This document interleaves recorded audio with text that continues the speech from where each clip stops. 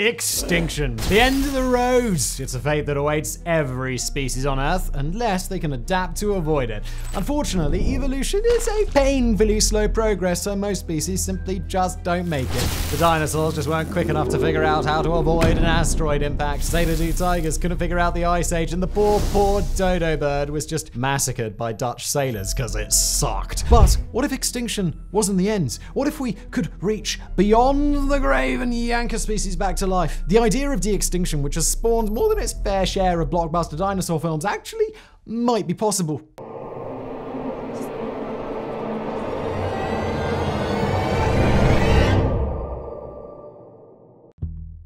Millions of years ago, an ugly bastard known as the coelacanth roamed the seas, and it was allowed to do so for more than 300 million years until it went extinct at the same time as the dinosaurs. Or at least that's what we all thought based on the fossil records, until a fisherman in South Africa suddenly caught one in 1939. Turns out these bony eyesores had faked their death and moved into the witness protection program. Either that or the fossil record was incomplete. One or the other. Regardless, they were back from the grave, but we didn't have anything to do with that, and it's not like they actually even died off in the first place, so we can't really claim it as a species that's successfully undergone de-extinction, even though it was kind of de-extincted. So, well, let's get into how we might actually be able to resurrect a species of our choice. So, our first option is something called backbreeding. It's a form of artificial selection. Normally when scientists selectively breed a species, they choose a few traits that are advantageous or interesting and then breed animal pairs in an attempt to make these traits more common. A good example of this is modern domesticated livestock, which over the years has generally become more docile, all while getting fatter and fatter. The same goes for dogs, which has allowed us to create some rather interesting creatures that their apex predator wolf ancestors would probably be just a tiny bit ashamed of. What scientists do instead is search for traits or characteristics that resemble an animal's ancestors and then breed these in an attempt to turn back the clock. If successful, this can result in a species that closely resembles its extinct ancestors, perhaps both in appearance and behavior, but its genome is still going to be quite a bit different.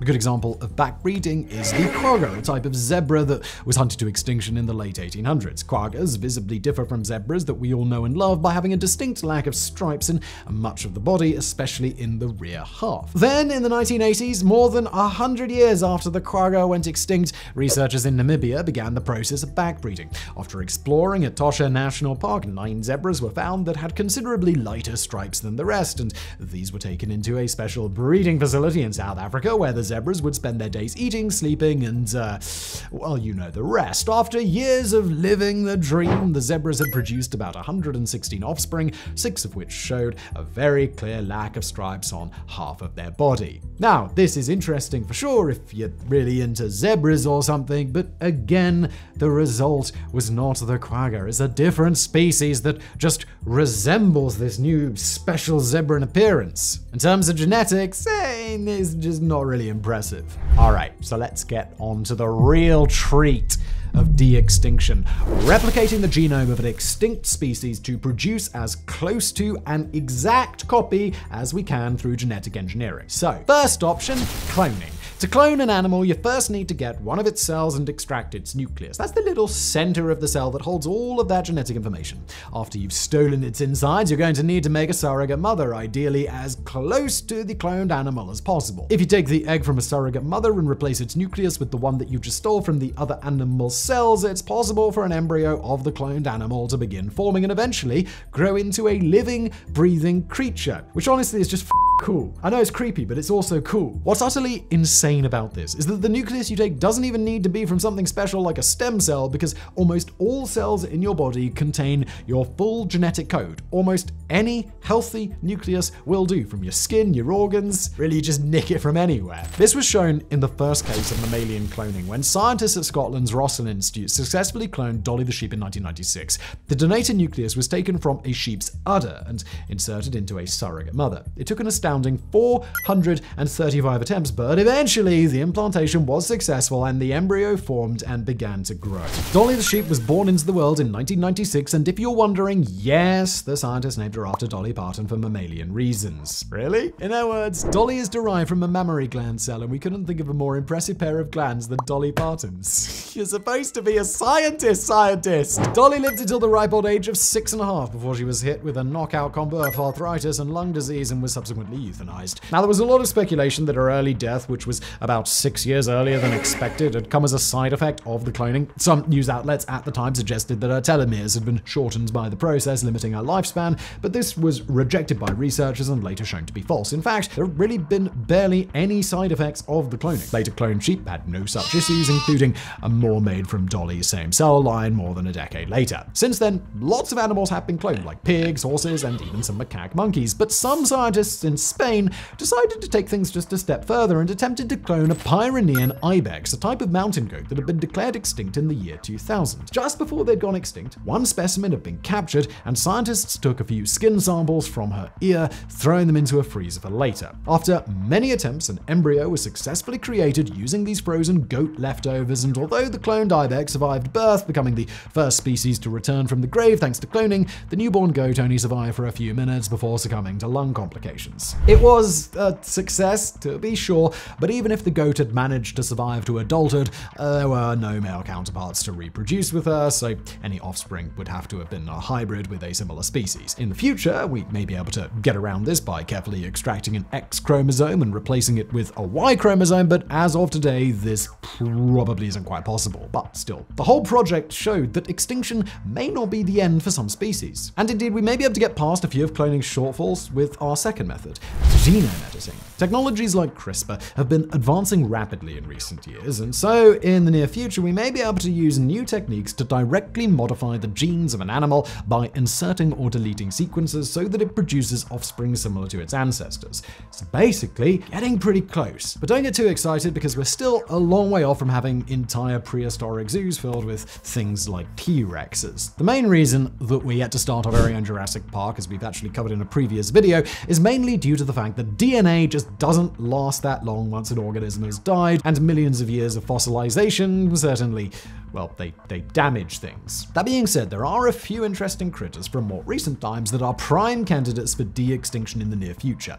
First up was the woolly mammoth, which went extinct nearly 4,000 years ago. Because they mainly inhabited colder parts of the northern hemisphere, many of their remains were conveniently preserved by their frosty environments after death, and several near-complete specimens have been found frozen in the ice of both Siberia, Alaska, and the Yukon. While some of them have been dated to nearly 30,000 years old, there is still some hope that these old beasts from the permafrost could provide sufficient DNA to be cloned. Their embryos would likely be carried by their closest living relative, the Asian elephant, but attempts to create an embryo have so far come up empty-handed. Their DNA hasn't been completely destroyed, but it turns out being frozen in ice for longer than a civilization has existed still does do quite a bit of damage. And what's interesting about the woolly mammoth is that we aren't just bringing it back to throw it in a zoo for sweaty tourists to gawk at. Rather, geneticists at Harvard are thinking bigger and have teamed up with a company called Colossal Biosciences for a rather ambitious project. According to these two, introducing a population of woolly mammoths, or some kind of elephant-mammoth hybrid, could actually help fight climate change. Supposedly, their gargantuan appetite could help clear out layers of dead grass, allowing sunlight to reach grass sooner.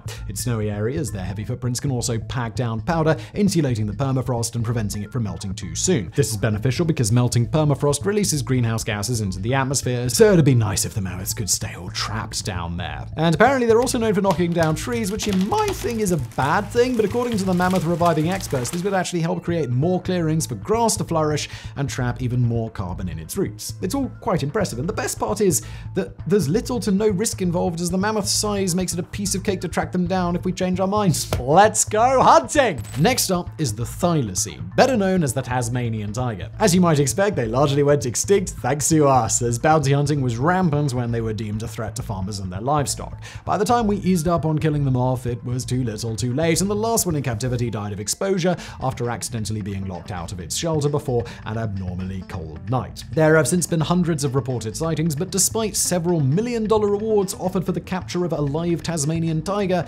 no evidence of their continued existence has been found. Perhaps the tigers are just that elusive, or maybe the eyewitnesses are about as reliable as those who say they've seen Bigfoot. Either way, because the last Tasmanian tiger died fairly recently, remains of the animal have been well preserved and their entire genome has been sequenced and mapped. A couple of cloning projects have been started and usable genetic material has even been extracted, but the project has always ended up getting cancelled for one reason or another. You might see some news on this soon though, because a company recently announced a partnership with the University of Melbourne to clone the thylacine and reintroduce it to Tasmania. And by the way, that company is Colossal Biosciences, the same one who were working on woolly mammoths, so that's nice. But they're of course not the only ones. Many institutions around the globe are working hard to bring back dozens of species. Other candidates in the future might include the Caribbean monk seal, the cave lion, the woolly rhinoceros, and maybe even the dodo bird, but only if the Dutch will promise not to eat them all this time.